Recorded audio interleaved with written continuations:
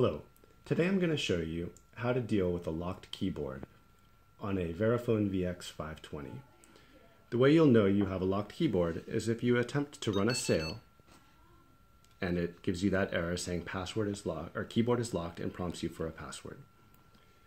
If that happens, clear out of there to get back to the main sales screen. Hit the number 8 on the keypad, and when it prompts you for the password, go ahead and enter the admin password. The default is 1 alpha alpha 66831 and the green key for enter. When you see this screen, lock keyboard, ? Select F2 for no. You're back at your main sales screen, and you'll see if you try to run a sale, you'll be able to. If you have any further questions on this or on any others, feel free to email us at tickets@360-payments.com or chat with us on our website. Have a good day.